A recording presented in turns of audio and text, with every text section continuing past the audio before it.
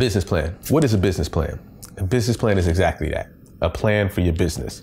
It's a roadmap that guides you, directs you to where you want to go with your business. So the first part of the business plan is the cover page. The cover page is really simple. It only has 2 things on it. I said 2 and put up 1. I know that. So it has 2 things on it, right? There's the name of your company and there's a logo. If you don't have a logo, you can get some sort of picture or emblem or anything and use that for your logo until you can get one made. So put a logo there, put the name of your company, and sometimes people even put who prepared the business plan, if it's you or a friend or whoever's doing it, okay? Now, the first real page, or the second page maybe, is the executive summary. The executive summary is where you talk about who you are as a business, who your company is, where you want to go. It's the overall of everything. So typically, although it's the first thing that you see, it's an amalgamation of everything that's in the plan, and it's usually done at the end, then placed in the beginning. Okay. I hope amalgamation is a word, because that sounds like something I've heard before. That part you said in the plan. Who knows? But anyway, yeah, I think it's a word, and I think it means what I use it for, but I'm not sure. Let's keep it going. Now, the next section is called the company description. The company description provides information on what you should do, what differentiates your business from others, and the markets you serve. Now, what you need to do here is you need to describe, the fact that it's a production company. Maybe you want to get into a little bit more detail as far as if you're doing wedding videography, if you're doing event videography, whatever exact sports, whatever you're doing, that's what you want to kind of focus on. You want to explain, kind of what the market is and how your product is going to service, the market that it's in. If you live in a big sports town, that's what you want to state. You list all the organizations and consumers and things of that nature. Explain why what you're providing is going to be better than the others. What's your competitive advantage? And now the next section is the service or the product line. Give a detailed definition of what you're selling, what you're doing, and what the price is. One of the reasons that this is very important is because, yes, you have it in your business plan, but guess what? Once you get into making a website, or all this information is going to come in handy. This is part of the reason why you're doing a business plan, because you will need all of this information for future endeavors or future parts of your business, whether it be investors, whether it be websites, whether it's just talking or giving a pitch to someone for whatever reason you may want. Now, the next section is called organization and management. And what that is a description of your company as far as the structure of it. You may be a sole proprietor, so you're the only person in your company, and maybe you want to specify that, if you hire anyone else, is going to be under a contractor role, or maybe if you're married, you want to use your spouse as a co-owner, or whatever position that you want to give them.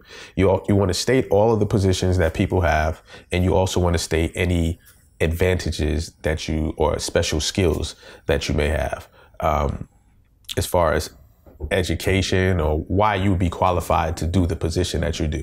Again, this is great for potential investors, or if you want to add any partners at a later date. They have an idea of what the company already has while it's in. Now, the next part is called the market analysis. And what that is it's an overall view of the market. You basically want to define, what's going on in your local area as it pertains to what you do in your video business. So if you're a wedding business, you want to talk about, how many weddings go on a year and how you want to attack that market, or how do you want to attach yourself to that customer, how you plan on winning the customers who are getting married. And or maybe if it's a football games, if you're doing sporting videography, you want to say that, hey, this is a football town. There's over 1,000 football games per year in this town alone, and this is what I'm going to cater to. And then you want to mention how you want to cater to that. Any specific insight information or any marketing plans or tools, anything like that you want to explain, you just express that here. Now, part of this market analysis would include a SWOT analysis. I'm not sure if you're familiar with what a SWOT analysis is, but it's an acronym. SWOT, S-W-O-T. It's an acronym for your strengths, weaknesses, opportunities, and threats. specify exactly what those are. You want to understand the market and what's going on. So you want to know your strength. Where are you strong at? What do you know that's going to help you succeed in a business? So maybe you're a military veteran. That would be considered a strength. Maybe you know a second language, or maybe if you're Asian or you have some sort of cultural advantage in that market, you want to specify that. If you had a previous job that would allow you more connections in what you do, I kind of mentioned the coach before. If you used to be a high school football coach, then now if you're getting into this videography business and you're getting into a sport videography, then that may be a strength that you have. So you have weaknesses. A lot of people don't want to specify what their weaknesses are, but you have to, or you should, And the weaknesses could be maybe you're limited in equipment. If you're just starting your business, obviously you're not going to have a whole lot of equipment at hand initially. So that might be a weakness, is that, you're relatively limited when it comes to that. The saturation of the market. Everybody has a T3i, everybody has a camera, and everybody's a videographer because it's such an easy market to get into, okay? So one of the weaknesses is that there's a lot of other people that do the same exact thing as you. Portfolio. Maybe another weakness could be a limited portfolio. You don't have a whole lot of stuff that you can show people offhand. Don't worry about that, because the next thing we're going to get to is the opportunities. Now, opportunities are chances to advance or to fix any weaknesses that you may have. Okay, so it's a chance to build a portfolio. One of the things is that you said you might have a limited portfolio, but you have the chance to build a portfolio. You have a chance to build a language or cultural customer base. One of the things we talked about with strength is that maybe you have a language or a cultural advantage. So you can use that as your advantage and use that opportunity to get more customers. You're going to gain more customers because maybe you speak Spanish, or maybe you're of Puerto Rican descent, and that's what your neighborhood or your local area primarily consists of. So that would give you great opportunities in that area or that niche market. You also get maybe the chance to build previous connections. And when I say that, it's like I said, if you were perhaps a high school football coach, you know all the coaches maybe in a district or whatever your section or local area is called, all of them. So you have those connections, and you can use those connections and turn those into customers, whether it be the schools, whether it be directly with the coaches, or even some of the parents, maybe, And the last thing is the threats. The threats is what will restrict you from possibly doing, or what could possibly restrict you from doing your job. I don't know, maybe if you're doing wedding videography and you like to use drones, or you want to use drones, there's some restrictions possibly in your local neighborhood or local area on where you cannot use drones. Maybe many of the local parks where most people have their weddings, they can't have drone footage. So that would be a threat. Another thing could be maybe you're in Florida by Full Sail. Well, all the students for Full Sail are right in your area, and they're probably doing them for cheap or maybe nothing, low prices. And it's going to be hard to get into that market because you're competing with people who are, just trying to learn and do internships, which is nothing wrong with that. It's a great thing to do, but it's just hard if you're trying to build a business in that same area. That would be considered as a threat, something that you need to work around. Now, the next part is the financial plan.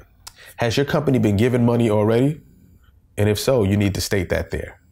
Also, you need to state if you're looking for investors or you're looking for money, you want to state, one, how much you're looking for, why you need that amount, and why the investor should be sure that you're going to make enough of that money back to give them a profit. Because obviously, if you're borrowing money from people, they're going to want a little bit more profit.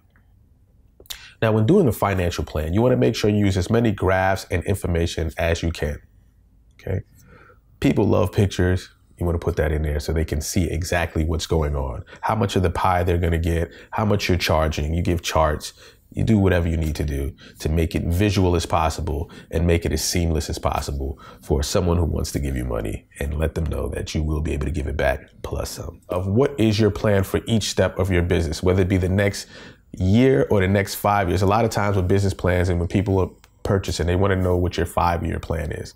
So if you can put, at least for yourself, to know what you're going to do over this next year, and then, what you're going to do over maybe a 5-year period, that would also be a great thing to do. You also want to know how much money you need to invest, as well as what would make you break even and how you plan on getting to that area. Once you have all of that, you're pretty much done.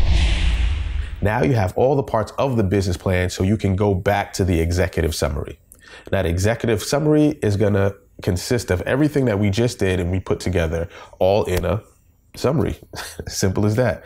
You want to have a mission statement and or a slogan. So your mission is, what are you primarily going to do? What is your company about? Are we all about hiring or catering to veterans? Are we all about catering to Hispanics, or are we all about catering to the Asian community? Whatever it is, you want to have a mission statement. Are you all about catering to budget people with low budgets or small budgets? Are you all about doing high class or upper echelon type stuff?